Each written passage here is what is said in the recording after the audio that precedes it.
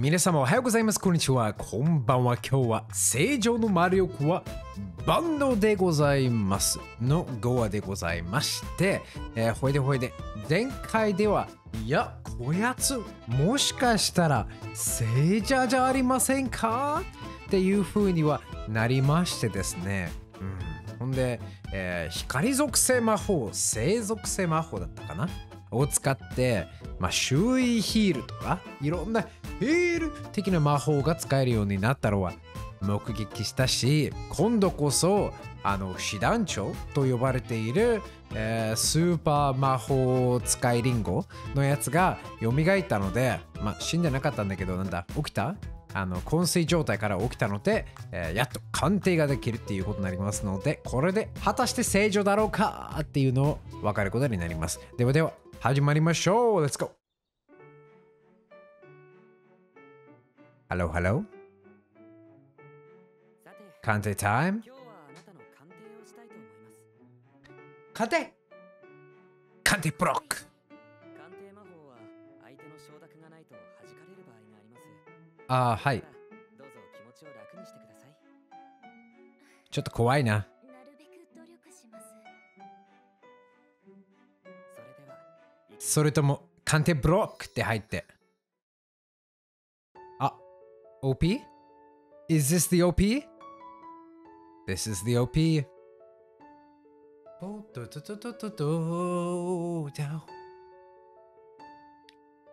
こにギター持ってきたいな。この後ろにギターを置こうかな。今は下に置いてるけど、問題はね、ギター持ってきたところで実は2年間以上あんま触ってないからめちゃめちゃ下手になってるからな。このOP の時にそれに合わせた音楽が出せばいいんだけどね、自信が激低あって、2年前にめちゃめちゃギターやった時はあれはまだ初心者としてめちゃめちゃやっていたんで、バーレコードできるようになったみたいな、そんなレベルで離れたから、でも持っていきたいな。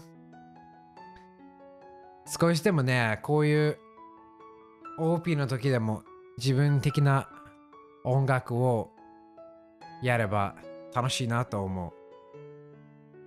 その時にはどうしようかな、考えときます。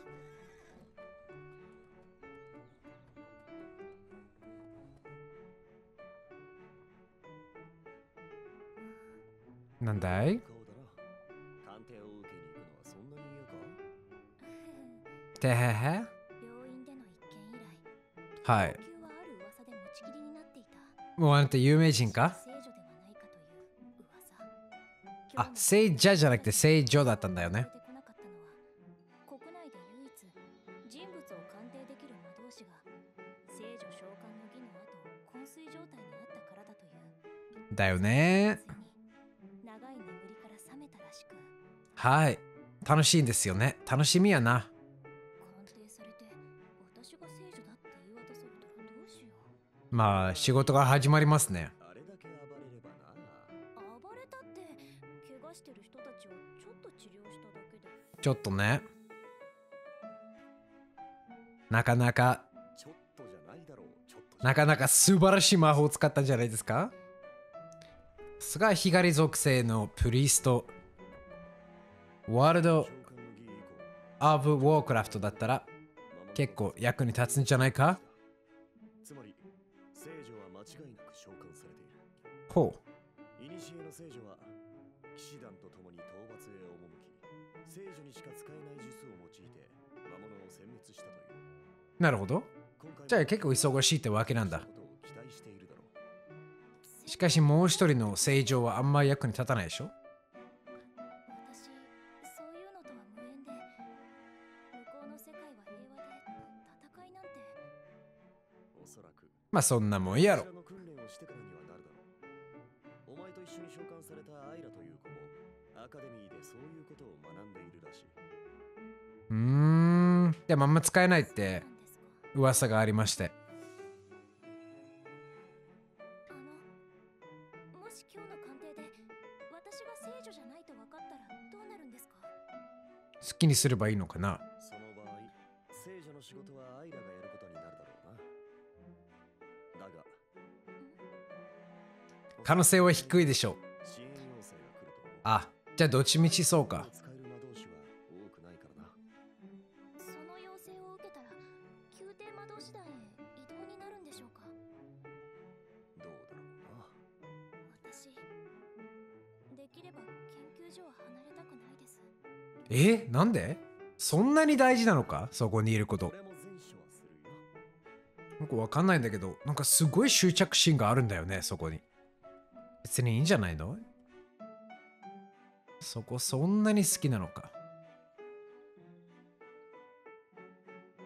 で、行きたい場所ってもう選べるような立場だよね。うわ、噂。あれが聖女か。あ、聖女様？あらまあ、聖女様？噂の聖女様ですか？救助のバルデック所長と聖様をお連れしました。ほい。いらっしゃいませ。ようこそ宮廷魔導士団へ。私は宮廷魔導士団師団長ユーリ・ドレフェスです。なんか、ロシア？どうします？ユーリって名前は。この人が師団長様。人工物みたいに整った顔。全員そうじゃんって。いうか、全員そうだよ。この部屋の美形率は。いや、そういうアニメだよ。お前今更気づいたのか？ハルト・ホーク、お会いしたことはそんなもんですわい。ええ、偉い人なんだろうなとは思ってたけど、副師団長様だったのね。あれ、ホークって。あるの兄さんだ。マジかい。さて、それで鑑定に入りますと。鑑定をしたいと思います。はーい。やっちゃいましょうじゃないか。鑑定魔法は相手の承諾がないと弾かれる場合があります。ですからどうぞ気持ちを楽にしてください。鑑定。なるべく努力します。では行きますね。やっちゃいましょう。鑑定。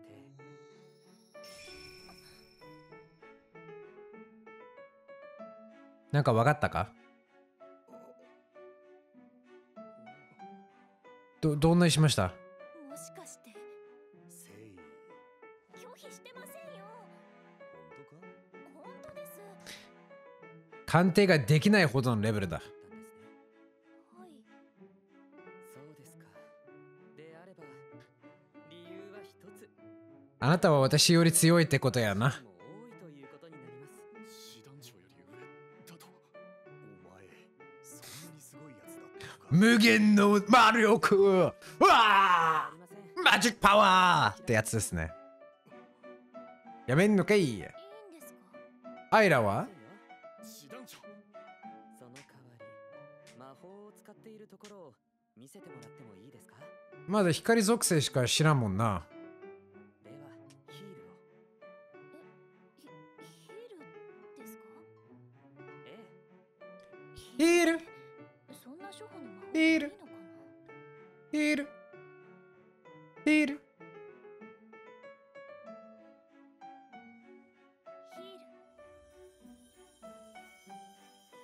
これが。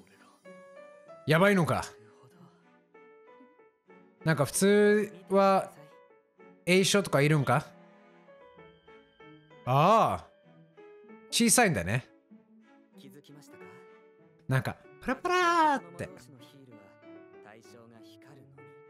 しかしあなたのヒールは加えて金色に輝く光の粒が舞っています。せやな。あなたが病院で治療光みたいなした人たちからも同様の報告が上がっておりました。それを確認したかったのです。今日はご足労いただきありがとうございました。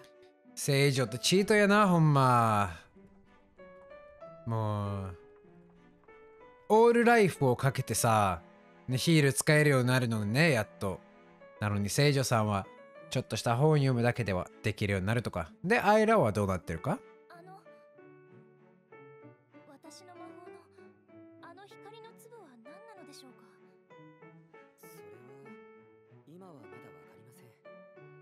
あなたが異世界から来たからなのか、それとも。なんとなくだけど、こちらに呼び出されてからのいろいろな騒動、特に5割増しの呪いの原因が呪いですかね。分かってしまった気がする。なんか素晴らしい周りの人たちものが入ってる。しまうことはあったけれど、聖女パワー。思えばそれにはいつだって私の魔力が関わっていた。はい。私の魔力だけの光る粒。光る粒。粒の光るところが皆さんにとっちゃいいことやな。魔導士団師団長有利奴隷です。ご報告があり参上いたしました。あの子やばいよーって。外してくれ。は、失礼いたします。聖女でしょうと。聖女の件か。はい、本日予定通りに鑑定を行いました。ドレベス師団長の魔法を弾いたのか。彼女が鑑定を拒否したのか。いいえ、そうではないようです。ではなぜだ。パワーがあるからだと。私のそれを大きく上回っていたからでしょう。バカな。貴殿は我が国随一の魔導士であろう。今まではな。それながら事実です。ところでアイラ殿の方は滞りなく済んだようだな。はい、詳細はそちらの通りに。アイラはあんま強くないってわけか。成長が著しいな。ああ、成長がいいんだな。行えない今、分かっていることは、聖様の魔力量が極めて多いこと。そして、アイラ様の成長がこの国の人間に比べ異常に早いこと。それでは判断材料が足りんな。結局どちらが聖女かは分からずじまいか。まあ強いのはいいえ、おそらく聖様かと。聖様が生属性魔法を発動する際に伴う金色の粒子。はあ。それは異世界人特有のもの。でもアイラはできひんか。しかし、アイラ様の魔法にはそのような現象が見られなかった。ってことはやはりおそらく聖女ってわけだ。特有のものだと思われます。金色さん。また魔力が関係する事象において、聖様は常人よりもはるかに優れている。こちらに関してもアイラ様とは異なります。ご苦労だった。下がってよい。あいさ進めてまいります。ってことはまあ9割の確率でったことになりましたな。聖の方が。殿下の王位継承問題に関わってきます。だってあの殿下は相変わらずか。アイラしか押さないってわけなんですよね。召喚の儀でのあやつの言動、聖殿への無礼、もはやうやむやにはできまい。聖殿は重要な国賓として遇する必要がある。国賓っていうの？国賓って国の品って意味なの？それとも違うのか？重要な国賓ってなんだよ。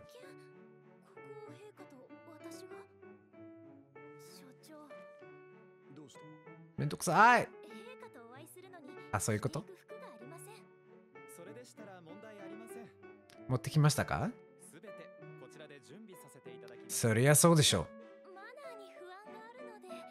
陛下はそのようなことを気にされるような方ではありません。ぜひほんまかおっしゃっておいでです。これは本気で断らないと折れないわね。う。やば。断るんかい。ここで無理に断ってまだ私が召喚の時のことを怒っていると思われても困るし、断り続けて所長に迷惑がかかっても。難しいですね。とりあえずノーは言えない立場です。それでは当日お迎えに上がらせていただきます。これは拒否権ゼロっていう風に考えてもらっても結構だと思います。聖様、こちらの部屋でご準備をお願いいたします。あ、この前の増えたし。マリーさん、増えておりますな。今日は私どもにすべてお任せください。それではまずお召し物をお預かりいたしますね。いただくんかい。自分で脱げますから。きれいきれい、さっぱりになるのだ。うわあ、いいな。マッサージ欲しい。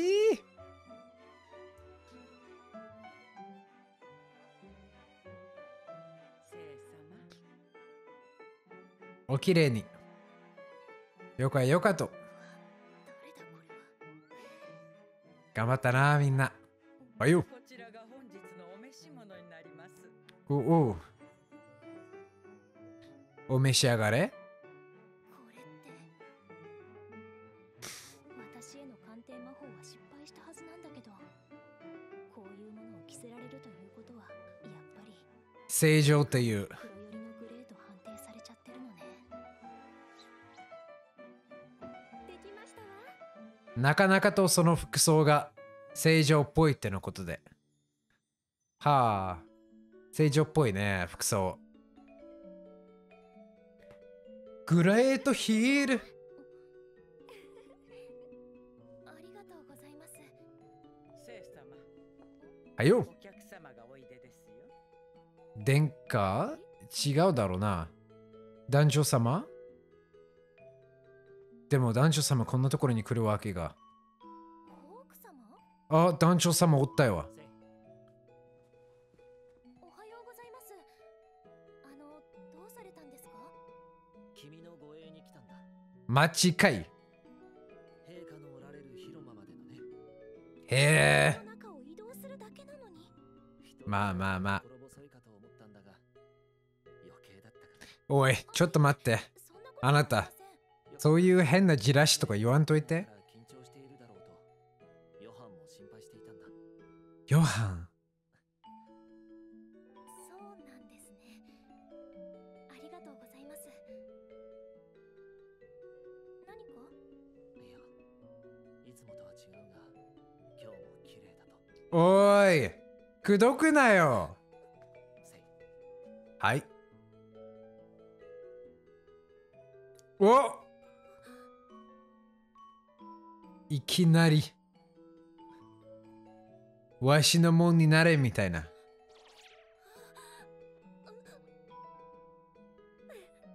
いや、まあ素敵って。難しい。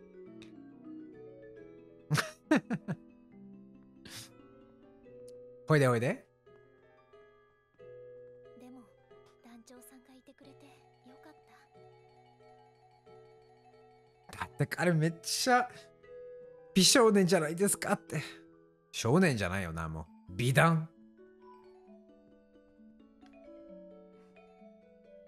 ん？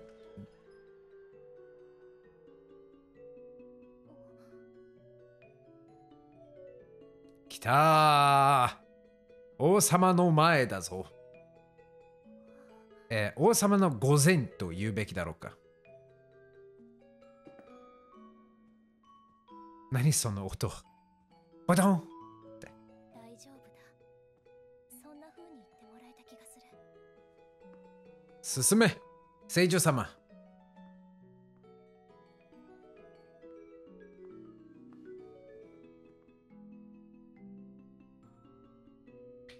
ここで聖女様と言うのだろうか。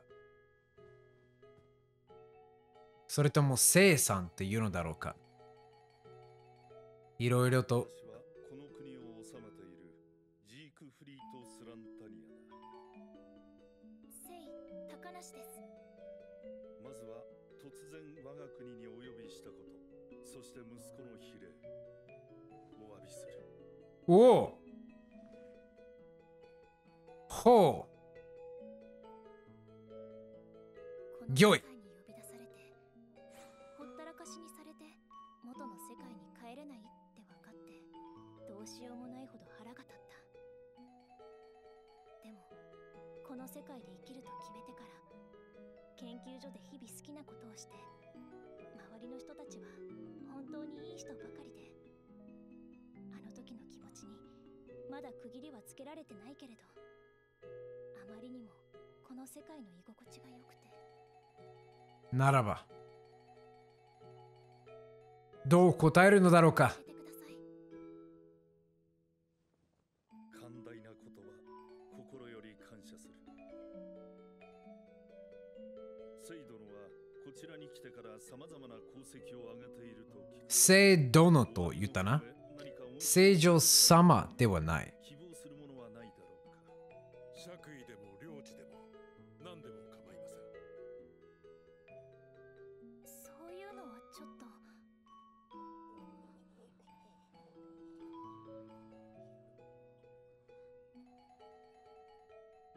では、何かしら受け取らないとこの話は終わらなそうね。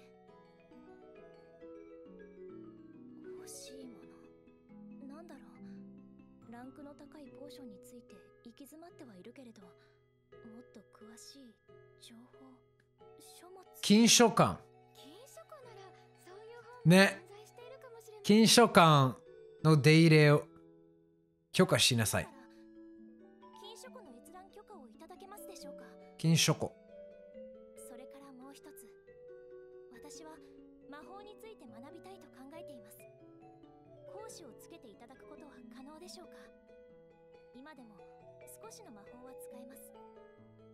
ですが、本を読んだだけの独学ではなく、きちんと学ぶ機会をいただきたいのです。ここで師団長はあなたのチーチャーになるのだ。ありがとうございます。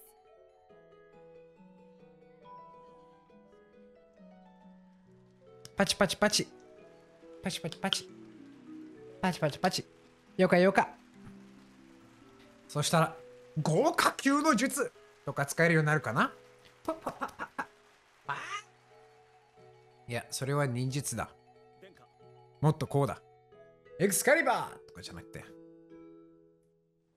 父上が Oh my god! 公式な謝罪をなさったそうです。何を考えておられる。まあ、よもや父上はあちらを聖女とお認めになったわけではあるまいな。いえ、そのような話はなかったそうです。聖殿と言ったな。とはいえ、今や王宮ではあちらを聖女と噂する者も多く。まあ、それが普通でしょう。いずれ時が来れば、私の行いこそ正しかったとアイラが証明してくれよう。頑張って、アイラ。緊張するな。今は伏して機を待つのだ。聖女は我らにあり。はいはい。殿下ちょっといろいろめんどくさそう。バタタトゥン、バパポパポピーパピーパポ、バタタタティン。パパパン、バタタタパパ。タタタタタン、パラパパパン。ええ。今日のハイライトは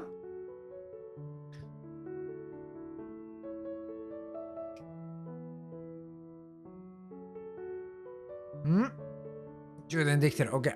携帯がさ、充電器に刺さったのに、あれ充電されてねえんじゃないかと思っていて、今確認してたら充電されておったんで、よしゃっと。そういう気持ちってなくならないですか？まあ、それは A として。だから、このアニメ、そうですね。聖様、殿下。このアニメって今までさ、別になんか嫌な気持ちになるようなことって別にないやんか。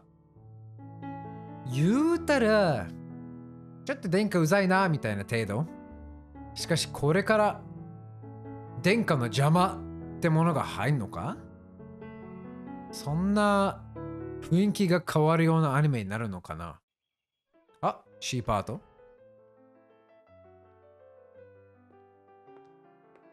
ん？やはり、師団長がティーチャー。Your teacher is the magical guild master, Grand Magus. ドレベス様？はい。今日から魔法の講義を担当するユーリ・ドレフェスです。よろしゅう願いますわ。よろしゅうは、読めへん、その漢字。なんとか女。なんとか女ミラノ様。ご視聴ありがとう。これからもぜひご覧いただければと思うんですけれども、今回の聖女の魔力は万能でござる。っていうアニメどうだったのかぜひ教えていただければ嬉しいなと思っておりますので、これからもそうですね、ぜひぜひ、ご覧プラスコメントの方をお願いしたいと思っております。ではでは、until next time, goodbye. おおきに。チャチャオ